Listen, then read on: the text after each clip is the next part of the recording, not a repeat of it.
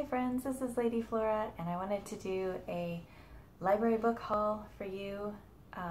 My daughter and I were doing a winter snow themed unit, and these are some of the books that we got for the unit. Hi!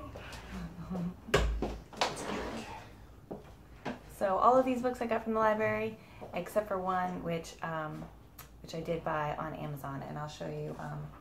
This is the one that I got on Amazon because it's Sybil von Olfers,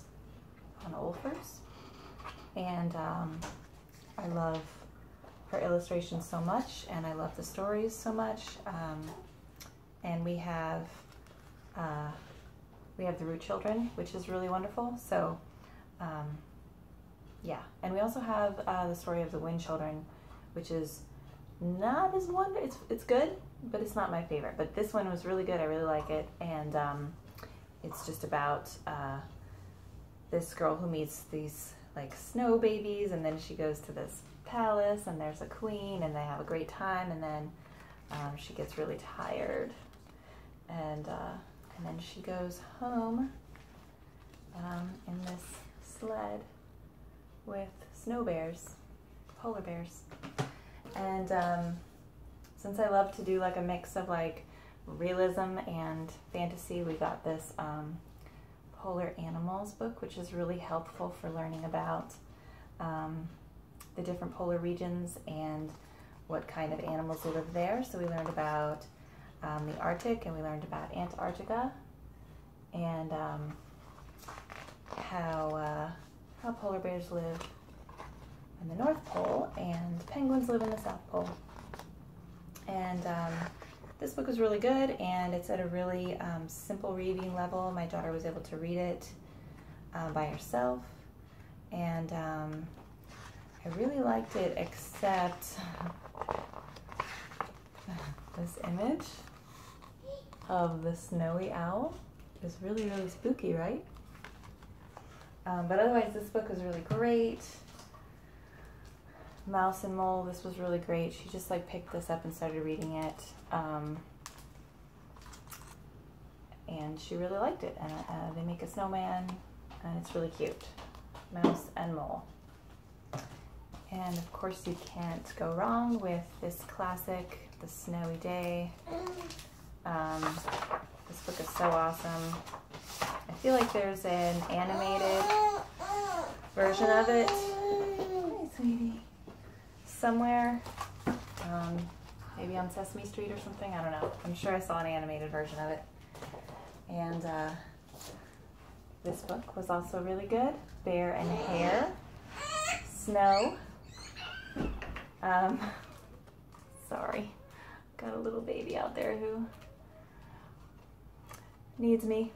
Okay, so this one was really good. My daughter really liked this because it's got all the things in it that she likes. Snowmen and people throwing snow up in the air and yelling, "Snow!" And we also got this book because, because it just looks really cool. And this is by Barefoot Books, and I've been seeing them a lot lately. I found their website and I saw them selling. There's a booth at a market that I went to. This one has really, really cool illustrations.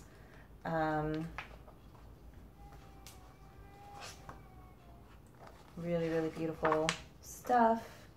And there's the two kingdoms of warmth and light, and then ice and snow, and there's a castle there, and it was really cool.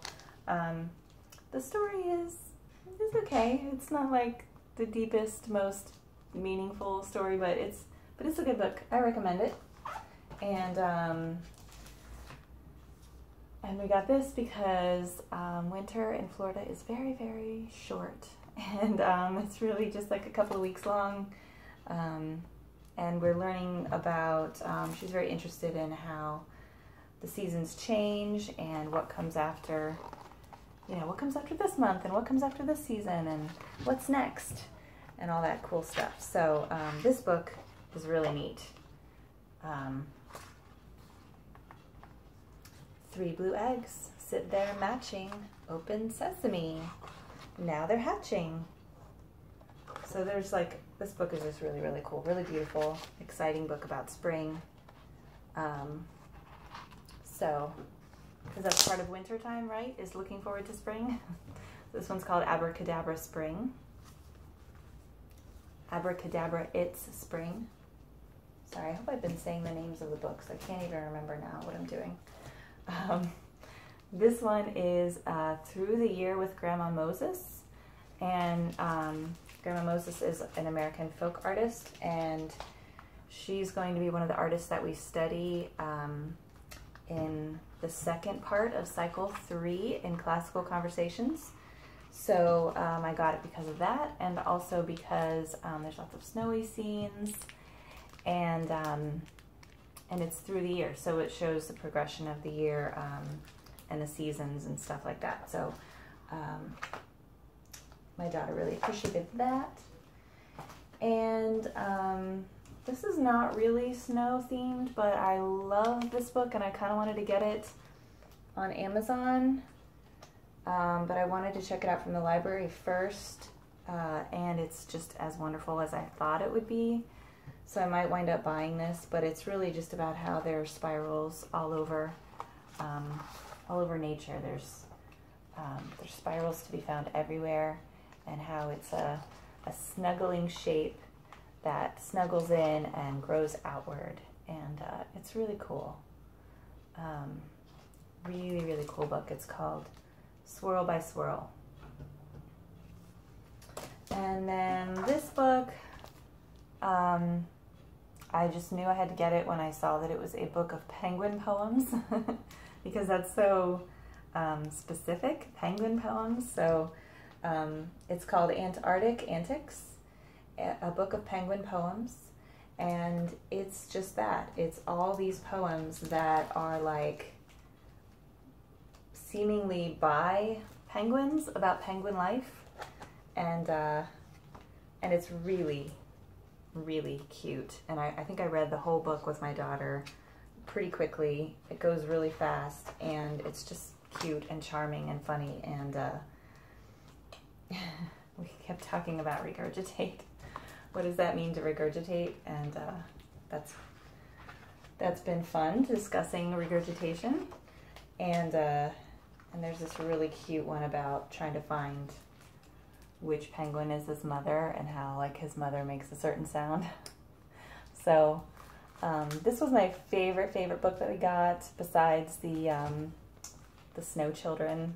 But yeah, it's been a really, really fun unit thing that we've been doing, just very casually, just exploring snow and ice and winter, and it's been really fun to do. And I'm gonna have a blog post up about that very, very soon, so look for links to that, and you can see what we did as part of our unit. And thank you so much for watching, and there's going to be more videos coming soon. And yeah, I love the library. Go to the library and get some books, and comment, like, subscribe, and share, and have a sublime day.